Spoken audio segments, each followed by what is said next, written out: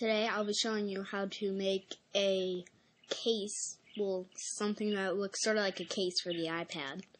It's not really a case, but it sort of looks like it.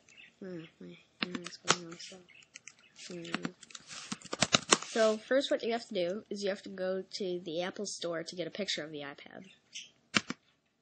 There it is. Click on it, then go to Gallery. Then drag this to your downloads. So I've already done that, and I've copied it. So just open it up and hit Command A, Command C, or on some computers, Apple A, Apple C. Then go into Paintbrush. Then in the preset, choose From Clipboard. Then hit OK. Now we're going to paste. And if you wanted to make a full case for everything, you would just need the back. I mean, if you wanted a full case that goes around like all of it, you'd need the full thing. But I'll just show you the back. Well, I'll just do the full thing, whatever.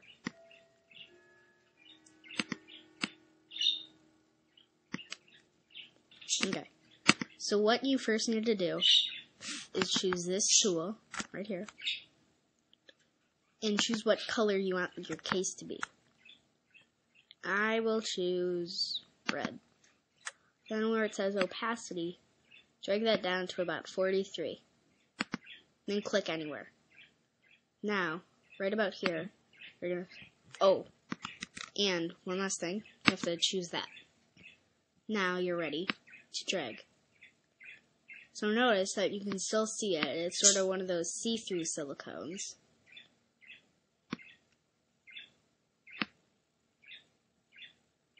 Okay, so the back was obviously the easiest, but now we'll do the front, which is a bit harder. So what you're going to have to do is you're going to have to copy the screen of the iPad. Command C. Then you're going to have to use the same color and everything.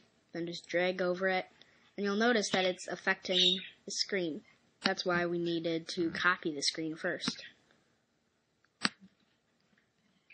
Okay, so now they're about the same color, and we're going to paste, and then drag right there.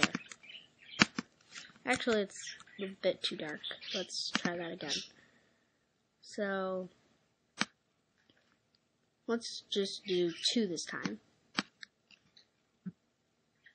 Yeah, so now you can actually really see it. Then we're going to drag our screen in and touch somewhere else. Now here's the hardest part, doing this. Well, I guess it's sort of hard, but you can do it. So, choose this tool again, but choose the rectangle one. Then, in the corner, get it and drag all the way down and do it twice, just like we did on the front. And on the back part, we're going to choose this tool.